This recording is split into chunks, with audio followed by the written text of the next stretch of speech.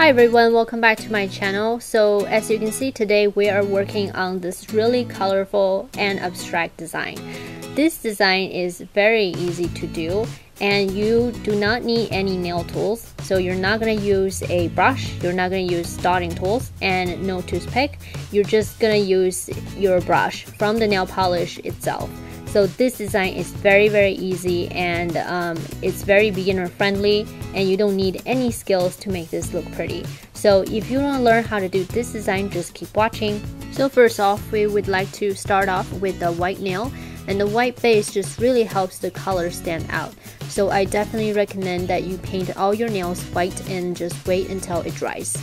I'm gonna pick 3 bright colors for this design, and I think these 3 colors work really well with each other. The bright neon yellow and the bright neon pink and the bright blue is just really pretty on the nail. So I'm gonna start off my design with the bright yellow, and I like to start off with the lightest color. And the first step is you want to go ahead and remove the brush and just remove the polish from both sides. And just make sure that you remove most of the polish, because we actually do want to see the brush strokes on the nail. Then we're just gonna go ahead and take the brush and randomly add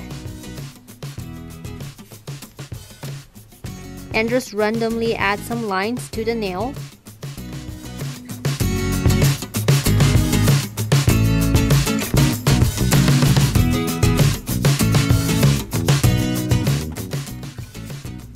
And that's the first color.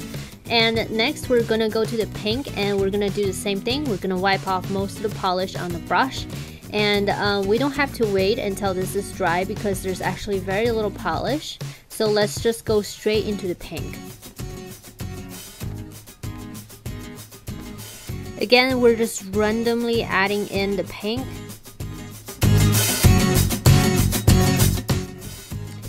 And now let's go to our final color. Let's go to the blue color. Again, there's very little polish on the brush, and let's just go ahead and do the same thing to finish off this nail.